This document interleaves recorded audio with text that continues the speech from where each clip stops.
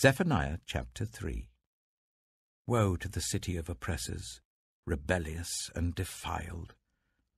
She obeys no one. She accepts no correction. She does not trust in the Lord. She does not draw near to her God. Her officials within her are roaring lions. Her rulers are evening wolves who leave nothing for the morning.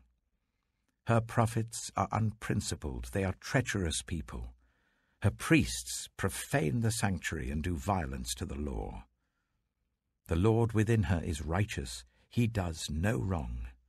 Morning by morning he dispenses his justice, and every new day he does not fail. Yet the unrighteous know no shame. I have destroyed nations. Their strongholds are demolished. I have left their streets deserted with no one passing through. Their cities are laid waste. They are deserted and empty. Of Jerusalem I thought, surely you will fear me and accept correction. Then her place of refuge would not be destroyed, nor all my punishments come upon her. But they were still eager to act corruptly in all they did. Therefore, wait for me, declares the Lord, for the day I will stand up to testify. I have decided to assemble the nations, to gather the kingdoms, and to pour out my wrath on them, all my fierce anger. The whole world will be consumed by the fire of my jealous anger. Then I will purify the lips of the peoples, that all of them may call on the name of the Lord and serve him shoulder to shoulder. From beyond the rivers of Cush, my worshippers, my scattered people, will bring me offerings. On that day, you, Jerusalem, will not be put to shame for all the wrongs you have done to me, because I will remove from you your arrogant boasters. Never again will you be haughty on my holy hill. But I will leave within you the meek and humble. The remnant of Israel will trust in the name of the Lord. They will do no wrong. They will tell no lies. A deceitful tongue will not be found in their mouths. They will eat and lie down, and no one will make them afraid. Sing, daughter Zion. Shout aloud, Israel. Be glad and rejoice with all your heart, daughter Jerusalem. The Lord has taken away your punishment. He has turned back your enemy. The Lord, the King of Israel, is with you. Never again will you fear any harm. On that day they will say to Jerusalem, do not fear, Zion. Do not let your hands hang limp. The Lord your God is with you, the mighty warrior who saves. He will take great delight in you. In his love he will no longer rebuke you, but will rejoice over you with singing. I will remove from you all who mourn over the loss of your appointed festivals, which is a burden and reproach for you. At that time I will deal with all who oppressed you. I will rescue the lame. I will gather the exiles. I will give them praise and honor in every land where they have suffered shame. At that time I will gather you. At that time I will bring you home. I will give you honor and praise among all the peoples of the earth, when I restore your fortunes before your very eyes, says the Lord. The Book of Haggai. Haggai chapter 1. In the 2nd year of King Darius, on the 1st day of the 6th month, the word of the Lord came through the prophet Haggai to Zerubbabel, son of Shealtiel, governor of Judah, and to Joshua, son of Jozadak, the high priest. This is what the Lord Almighty says. These people say, the time has not yet come to rebuild the Lord's house. Then the word of the Lord came through the prophet Haggai. Is it a time for you yourselves to be living in your panelled houses, while this house remains a ruin? Now this is what the Lord Almighty says. Give careful thought to your ways. You have planted much but harvested little. You eat but never have enough. You drink but never have your fill. You put on clothes but are not warm. You earn wages only to put them in a purse with holes in it. This is what the Lord Almighty says. Give careful thought to your ways. Go up into the mountains and bring down timber and build my house, so that I may take pleasure in it and be honored, says the Lord. You expected much, but see, it turned out to be little. What you brought home, I blew away. Why? Declares the Lord Almighty. Because of my house, which remains a ruin, while each of you is busy with your own house.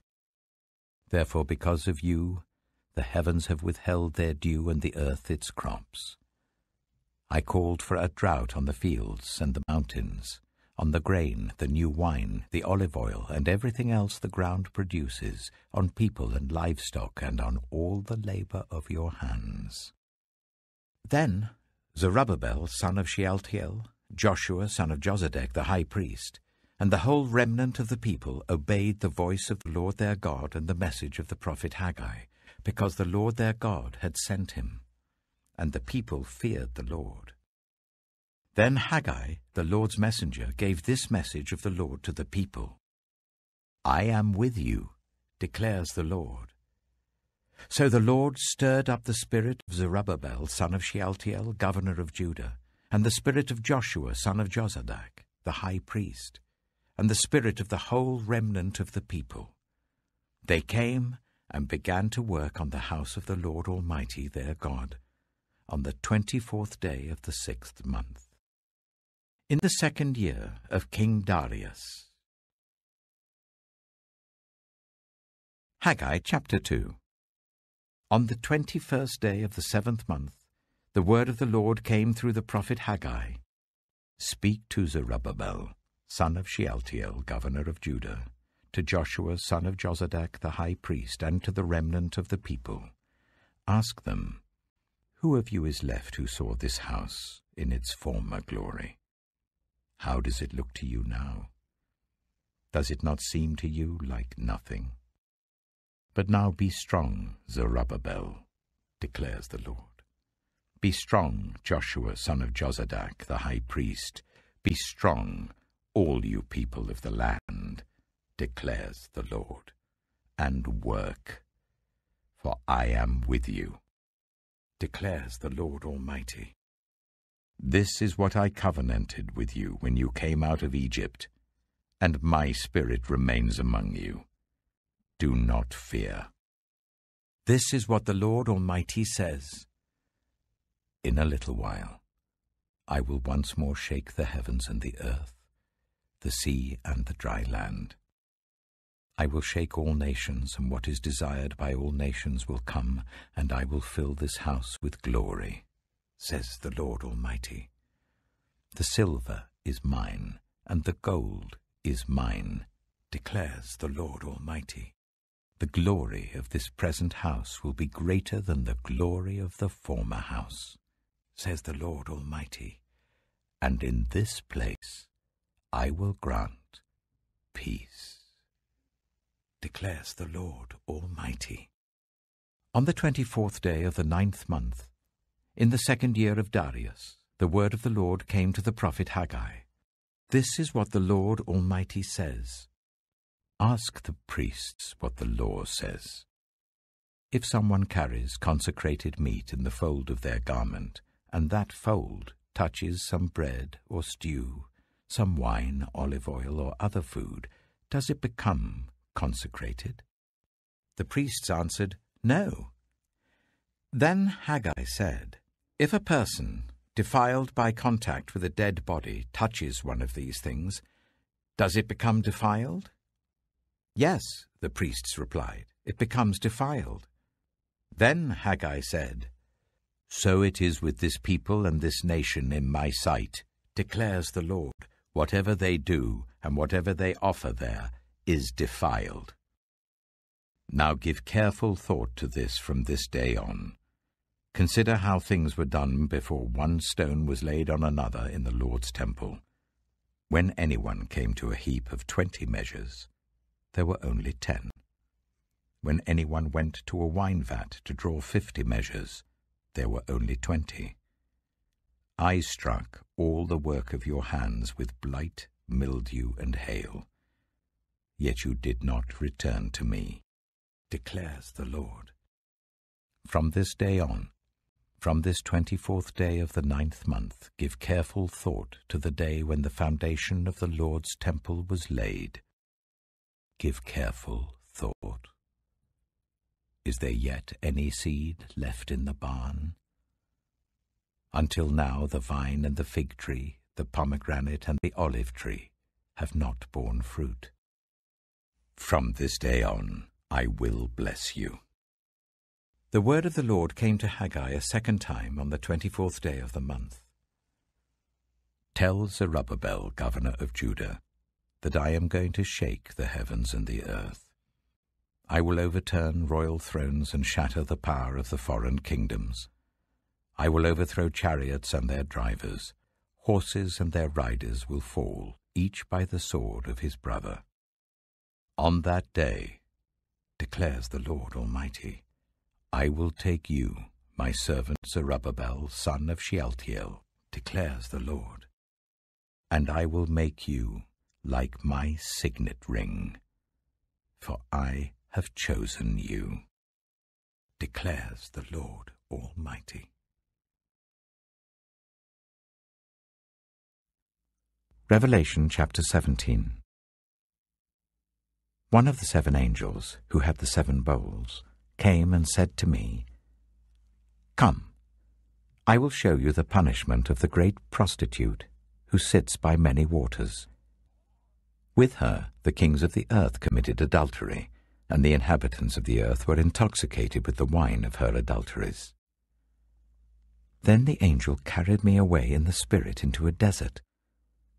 There I saw a woman sitting on a scarlet beast that was covered with blasphemous names and had 7 heads and 10 horns. The woman was dressed in purple and scarlet and was glittering with gold, precious stones and pearls. She held a golden cup in her hand, filled with abominable things and the filth of her adulteries. The name written on her forehead was a mystery: Babylon the Great, the mother of prostitutes, and of the abominations of the earth. I saw that the woman was drunk with the blood of God's holy people, the blood of those who bore testimony to Jesus. When I saw her, I was greatly astonished. Then the angel said to me, Why are you astonished? I will explain to you the mystery of the woman and of the beast she rides, which has the 7 heads and 10 horns. The beast which you saw once was, now is not, and yet will come up out of the abyss and go to its destruction. The inhabitants of the earth, whose names have not been written in the book of life from the creation of the world, will be astonished when they see the beast, because it once was, now is not, and yet will come. This calls for a mind with wisdom. The 7 heads are 7 hills on which the woman sits. They are also 7 kings. 5 have fallen. 1 is, the other has not yet come. But when he does come, he must remain for only a little while. The beast who once was, and now is not, is an 8th king. He belongs to the 7 and is going to his destruction. The 10 horns you saw are 10 kings who have not yet received a kingdom, but who for 1 hour will receive authority as kings along with the beast. They have one purpose, and will give their power and authority to the beast. They will wage war against the Lamb, but the Lamb will triumph over them, because he is Lord of lords and King of kings, and with him will be his called, chosen, and faithful followers.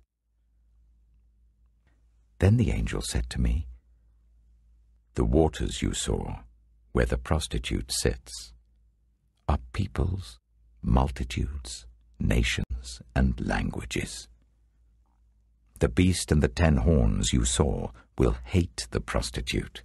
They will bring her to ruin and leave her naked. They will eat her flesh and burn her with fire.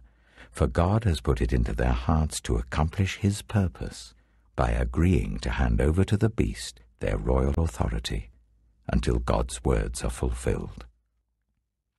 The woman you saw is the great city that rules over the kings of the earth." Psalm 149. Praise the Lord. Sing to the Lord a new song, his praise in the assembly of his faithful people.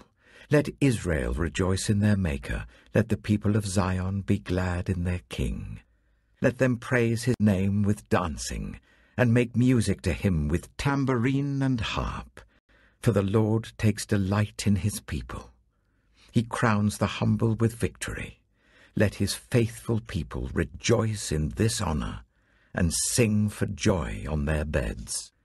May the praise of God be in their mouths, and a double-edged sword in their hands, to inflict vengeance on the nations and punishment on the peoples, to bind their kings with fetters, their nobles with shackles of iron, to carry out the sentence written against them. This is the glory of all his faithful people. Praise the Lord. Proverbs chapter 5. My son, pay attention to my wisdom. Turn your ear to my words of insight, that you may maintain discretion and your lips may preserve knowledge. For the lips of the adulterous woman drip honey, and her speech is smoother than oil. But in the end she is bitter as gall, sharp as a double-edged sword. Her feet go down to death. Her steps lead straight to the grave. She gives no thought to the way of life. Her paths wander aimlessly, but she does not know it. Now then, my sons, listen to me. Do not turn aside from what I say. Keep to a path far from her. Do not go near the door of her house, lest you lose your honor to others and your dignity to one who is cruel, lest strangers feast on your wealth and your toil enrich the house of another. At the end of your life you will groan when your flesh and body are spent. You will say, "How I hated discipline, how my heart spurned correction. I would not obey my teachers or turn my ear to my instructors, and I was soon in serious trouble in the assembly of God's people." Drink water from your own cistern, running water from your own well. Should your springs overflow in the streets, your streams of water in the public squares, let them be yours alone, never to be shared with strangers. May your fountain be blessed, and may you rejoice in the wife of your youth. A loving doe, a graceful deer, may her breasts satisfy you always. May you ever be intoxicated with her love. Why, my son, be intoxicated with another man's wife? Why embrace the bosom of a wayward woman? For your ways are in full view of the Lord, and he examines all your paths. The evil deeds of the wicked ensnare them. The cords of their sins hold them fast.